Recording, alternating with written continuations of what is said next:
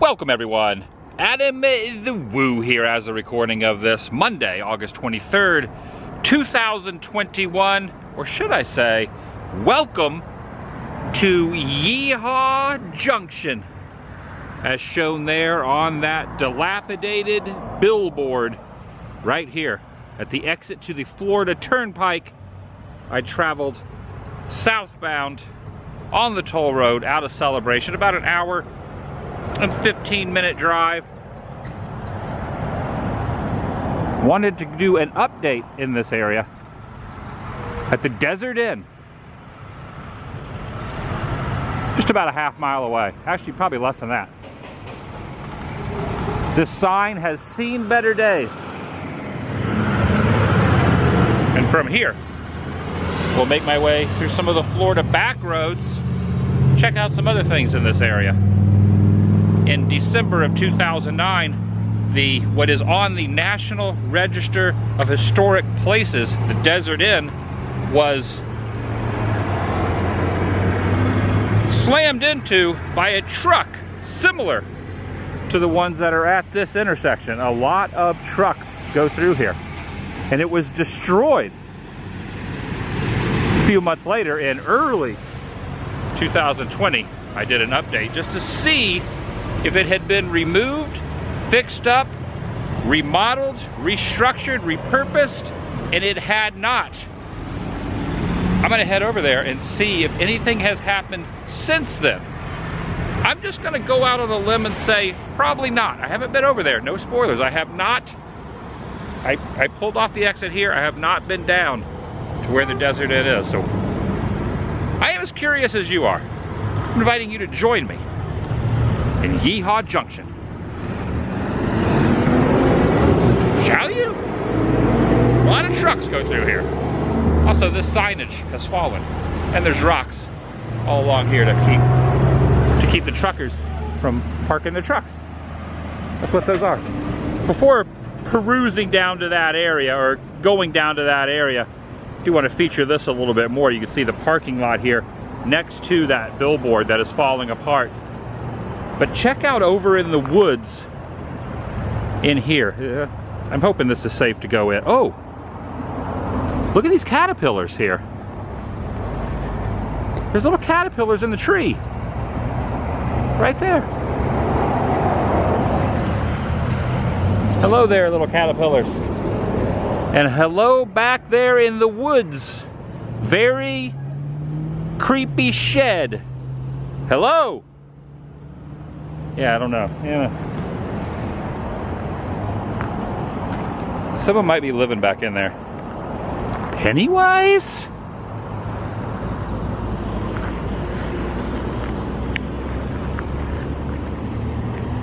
Okay. The caterpillars warned me, said do not go farther into the woods of Yeehaw Junction. Look at this alligator right here. An alligator, most likely not a crocodile. You don't see too many crocodiles in these parts. Oh, there's Ariel, right there. There's Ariel right there on the fin of the dolphin. This thing is tall. I'm surprised a storm hasn't knocked this thing down. It's just not too structurally sound. Notice how the asphalt there is just kind of ripped up from the earth.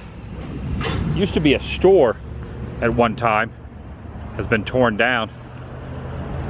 But you'll notice over here you can still see the tile work of the floor. Also, could have been gas pumps here at one point through history. But you can still see the tile work there that was attempted to be covered by this other sort of flooring.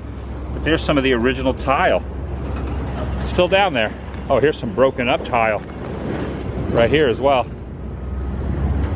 This was a store or a mechanic shop, gas station of sorts.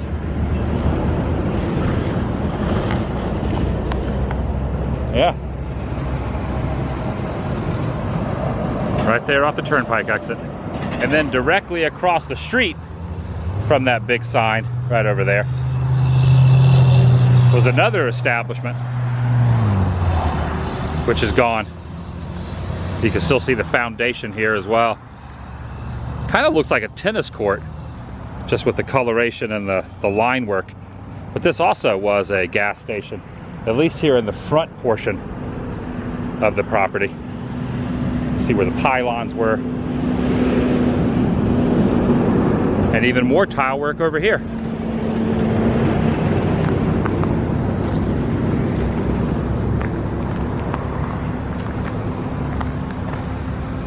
There's also a hotel in this area that has been demolished. Tile work's always kind of neat to see because it's a little relic of the past. Even where the walls and ceiling and roof line are demolished, tile work usually will remain. There's a little step down.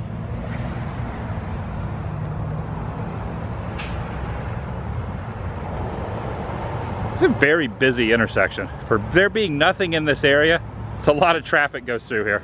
And just next door is the lot from a former hotel, which was here. Completely gone. It's almost like it's like everything within this little mile or two radius has been attempted to be gotten rid of. Not on purpose, it just happens. It's dilapidated, it falls down, and then they end up tearing it down. Or a truck, 18-wheeler truck, runs into it, like the Desert Inn, which is just up the way a bit. However, there are one or two places that are open, like this looks to be possibly a Stuckey's still around, gas station. That's kind of in this area, but other than a couple convenience stores, that's about it. Anywhere in this area that's open. Well, it's official. A year and what, 9 months? Over a year and 9 months. It was December of 2019. The truck smashed into this. Nothing has been done. Doesn't even look like anything's been cleaned up. Well, maybe a little bit has been cleaned up.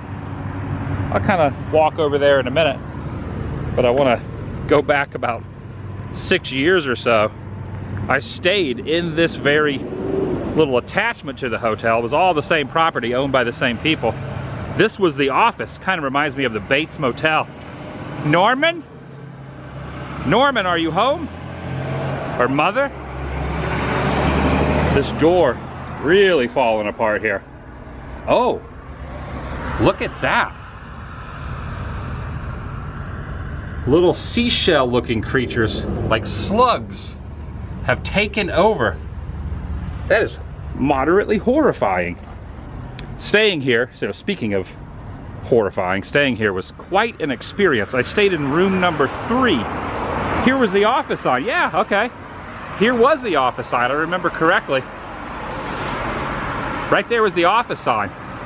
It has been removed, and I was in number 3. Here's number 2.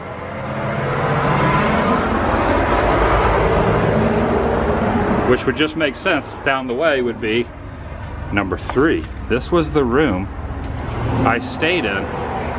Looks like someone has removed the 3. The intention on me staying here over half a decade ago was to document my experience staying inside one of these cabins. I think they call them bungalows or cabins. I don't know what they referred to them as, but very Bates Motel-ish. Because there were some rumors of some interesting activity that took place around here. If you believe in that sort of thing, ghost stories and such. So I stayed overnight, and I was able to eat in the restaurant. Hello? I don't even know if I want to peek in there. Someone might be in there. Hello? Plus there's glass. You know, I thought about reaching my hand through that glass. With my luck, I would cut myself on the glass there. Yeah, this is kind of out here.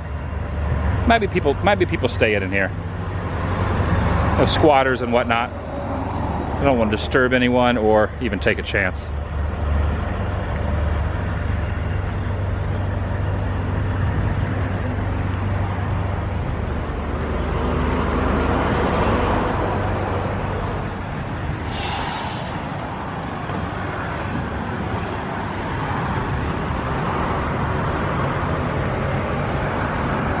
Oh, is this there's a Caterpillar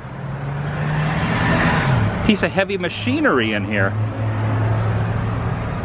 Look at that.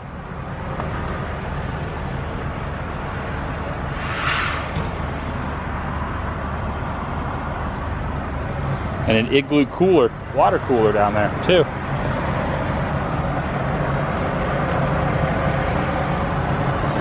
So when the diner was open here, I was able to eat at it, talk to the owner who was running it, or the manager at that time.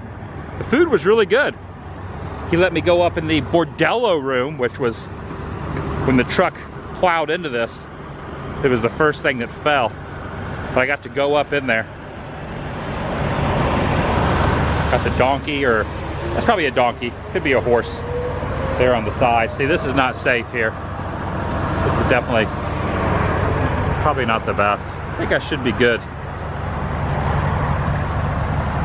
Oh yeah, look, this thing is just like bowing in right there.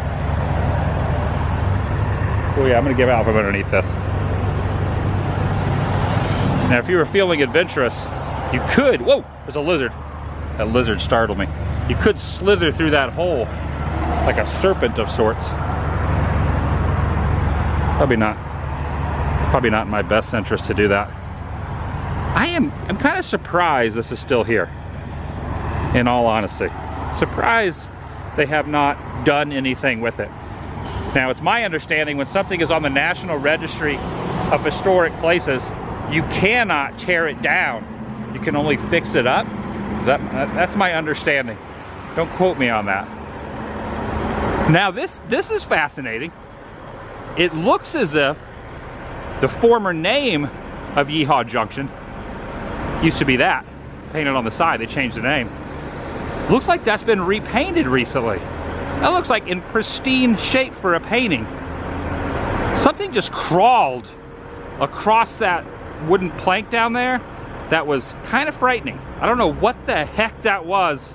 I missed it, but I saw it on my peripheral vision. Could have been a snake slithering by. Why in the heck has this not been cleaned up is beyond me.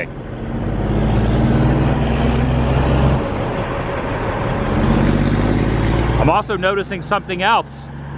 The placard that used to be up here stating that it was on the National Registry of Historic Places is gone. It is gone. It's been removed. It was right here.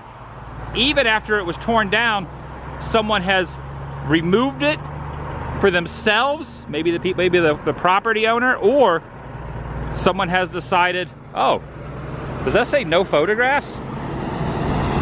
Okay, well that rule just got broken because I am filming this. Maybe that means I can't jump over the fence. It is being photographed, however. Right there, so you see that little broken off piece of signage. That was the historical marker. Why was it taken down? Someone might have just broken it off and they got themselves a little souvenir. That states, do not jump fence, please use entrance. Little did they know that later on, that would not be the fence you have to worry about anyone jumping. The one they have to worry about jumping is the one that was placed here after the truck ran into it. See all these trucks, it was bound to happen one day. I do feel bad for those who owned it. Destroyed a landmark, for sure. You see a chair down in there. All kind of items crushed when that truck, and that piece of wood right there has been holding strong for like 18 months, 19 months. Now in all truthfulness, I could easily get in here. It would be no issue whatsoever for me to walk through this little hole here. I could either squeeze my torso through there, or as someone else obviously has done, just pull back the fence, crawl through there. There is no glass on that door whatsoever. It's completely open and exposed to the elements and anyone who just wants to walk in. I would imagine dozens, if not 100 folk have walked through there over the last year and a half, as well as a door up there that is completely open. But that's not why I'm here. I have been in there before when it was open, and I would imagine anything that's interesting to see in there, other than the decay of the roof falling in, has been taken by anyone who showed up here. I just don't want to take a chance on going through there. I just feel like nothing is in there that's worth me doing that. I've learned my lesson over the years with stuff like this. But it is open. It is accessible.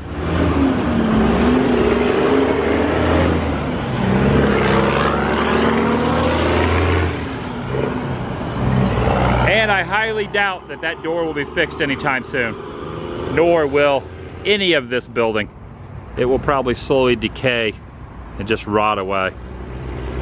It's been, you know, drawing up on almost 2 years since the event happened, and nothing's been fixed, so.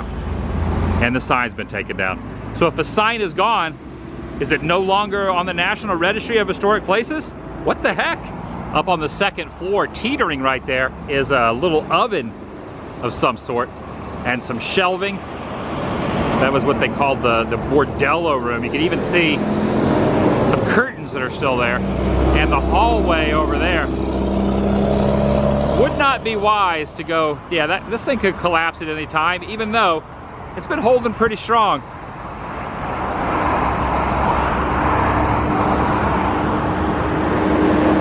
That truck careened right into this side, just like the one driving by right now. Your guess is as good as mine if anything will be done with this.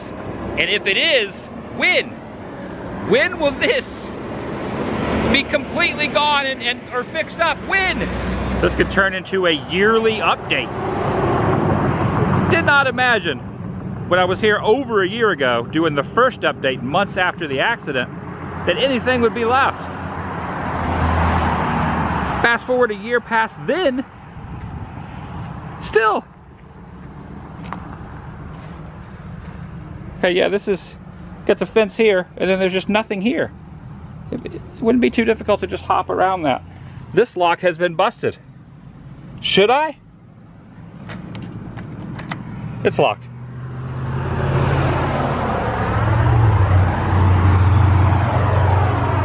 I don't know what I would have done if it was unlocked. Probably a good thing it wasn't. Probably would have just peeked in, said hello, and gone about my merry way.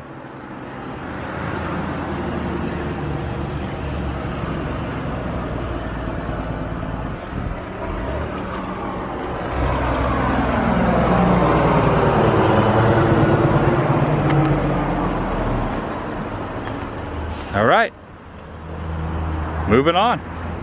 Do gotta peruse back by room number 3 again. Ah, that faithful evening. You and I, room number 3, out here in the basically the middle of nowhere in Yeehaw Junction. Only traffic going by, and that dump truck number 3 here in Yeehaw.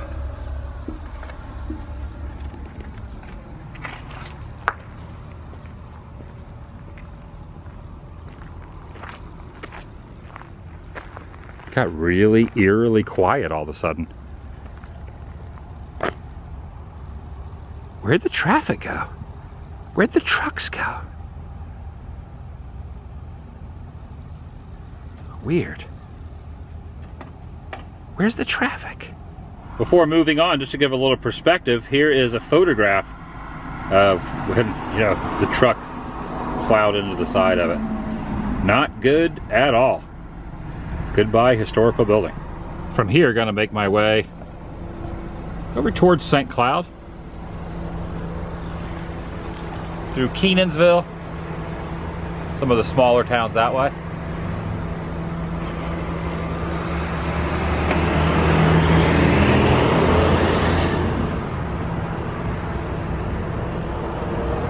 Driving a few miles, you can see virtually no one out here on this road going away from the turnpike. Fun fact, that little building right there used to run parallel to a train track.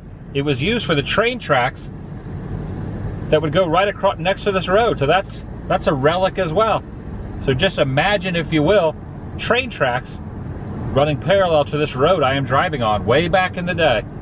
A little deep Florida history for you. Train tracks are gone, however. Long gone. At one time, this was the First State Bank here in Kenansville. It has been renovated, cleaned up. For a while it was abandoned and just kind of sitting here, falling apart. Someone has taken on the responsibility to fix it up. And I believe at certain times, it might even be open for those to go in. There is no one here today, however. And directly across from it is the Heartbreak Hotel, which in the past when I passed through here, no one resided there, but looks as if someone now owns it. There's a couple vehicles in front. The Heartbreak Hotel in Kenansville. One neat thing about the side of the former bank, the structure is represented here in the tile work. I'm talking a lot about tile today, but you can see the tile makes up what the building looks like. I always like to point that out.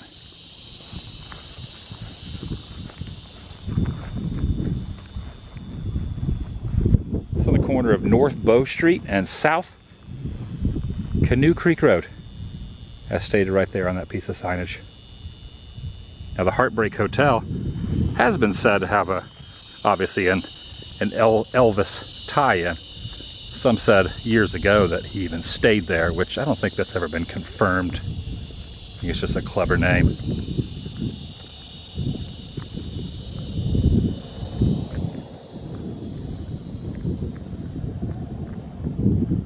But if it is true, it'd be pretty awesome, right?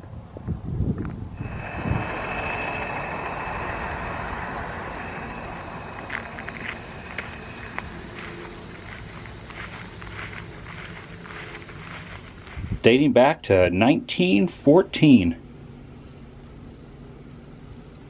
And peeking inside, they have some relics in there as well. No one in there, and the door's closed and locked, but little artifacts inside as well. I'm glancing through the glass window now to just get this angle. Pretty neat. I'm really glad that someone has done something with this. And it appears behind this wooden carved eagle, that door, was the safe. Right there. Kenansville Bank safe. That's awesome.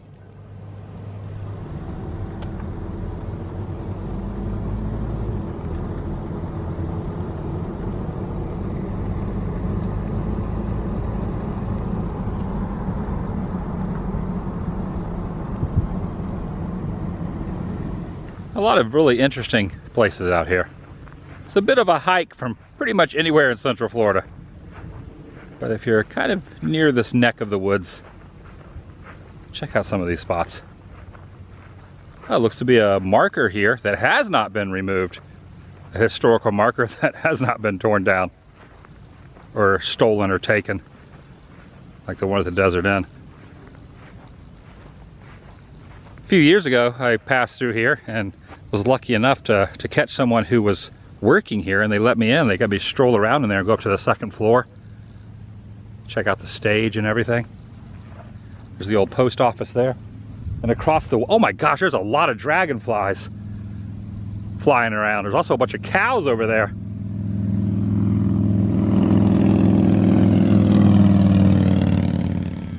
Hello, cows. Making your way over to the watering hole? I don't blame you. It is hot out here. I'm about to get back in the car. It is toasty. Some are over there in the watering hole, and then others, there's probably at least a half a dozen under that tree in the shade. Very wise, cows. This Florida sun is no joke. This building was constructed in 1917 on 5 acres of land from $6,000 donated from the estate of Mrs. Mary Lily Keenan Flagler Bingham.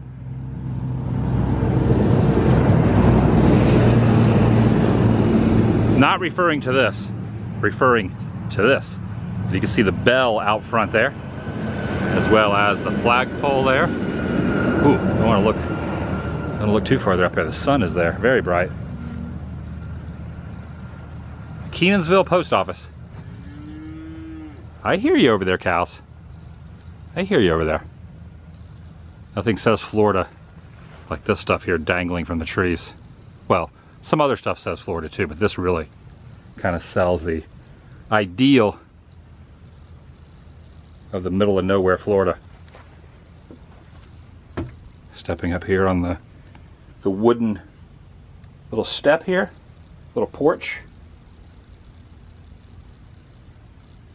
Used to be located in Fort Pierce, Florida. Interesting. That's a pretty good ways from here. Well, probably an hour. Maybe not, maybe less than that. Fort Pierce from Orlando's a long way, but I keep forgetting I'm kind of way south right now. But let's say 45 minutes to an hour. Don't quote me on that. Back in '79 it was moved. And then in December 15, it was moved here to Kenansville. And there's a 1914 right there. You see over to the side where the mail was stored. Right here looking through the window as well. Okay, this makes more sense. So the postmaster was on the other side, and anyone that came in to get their mail would go in on this side. This is where the P.O. boxes were. So what I was looking at on the other side was off limits to those who were coming to get their mail. That was just for those working in the post office. You get your mail on this side. Pretty neat, all this out here. Oh, I hear you, cows.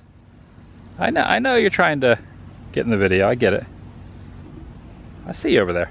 I'm not going to edit you out. Air conditioning's on. I can hear the air conditioning unit over there. I believe this is a museum now too. Don't ask me what the hours are though. We'll see any posted hours or if it even still is an active museum.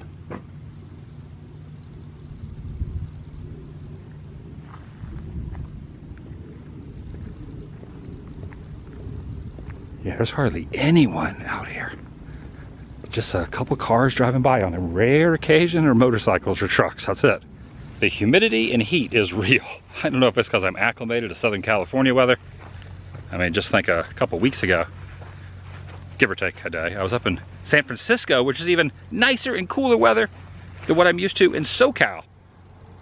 And then fast forward down here in Florida, does not take me long to sweat out here in this humidity at all. Whew. Get back in the AC in the car. Ah, Florida summers, gotta love it. You know what I'm talking about, don't you, Cal? You know what that sweat's like. Yeah, you're wiping the sweat off of you right now. It is warm. Okay, you've lost interest in me talking to you, Cal, going back to grazing? Okay, whatever takes your mind off the heat. Get back to it, Cal. I'm gonna keep moving down the road, Cal. Is that all right? Not interested, huh? Okay.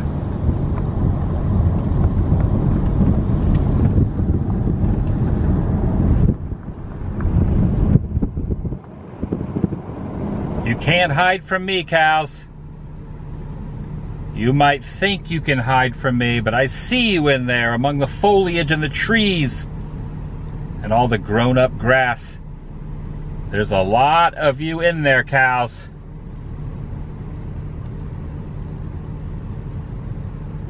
There's a lot of cows in there. Oh, hello, cows. More cows right there by the fence line. Oh, making some eye contact, cow. Making some eye contact. Making plenty of eye contact with the cows. Right here. Hello, cows. Don't mind me, just rolling through. Don't mind me, baby cow, right there. Pay no attention to me, cows. Oh, and random horse. Random horse back there. Random horse. You thought I was gone, didn't you, cows? You thought I was not gonna turn around. Did you, cows? Did you miss me, cows? You missed me, admit it. All right, I'm not gonna bother you anymore, cows. Or bulls and horses. Go about your business back in there. I'm gonna leave you be, cows. Just want to let you know that I did see you. You're not hiding from anyone, except the sun, which is, I approve of. Stay in that shade. I'm not seeing a large bird or an eagle up there in that nest, but driving down the way a couple more miles, pulled over to look at this rather large nest in the top of this tree. Possibly an eagle's nest. There's even another one over here as well.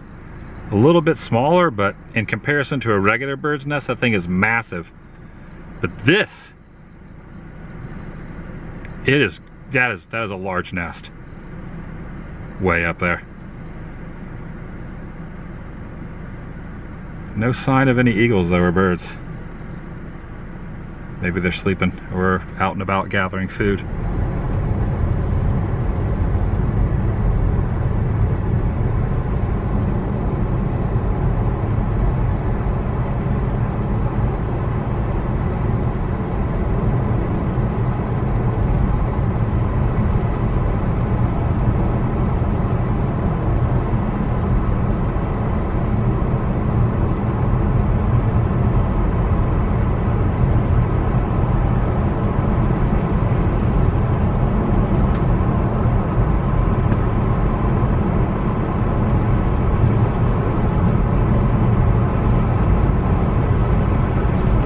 And that's gonna do it for today. A little ride around some of the back roads of Central Florida. Stopped off at the Desert Inn, got a little update through Kenansville and other spots. I'll see you in the next video. The vlog is over.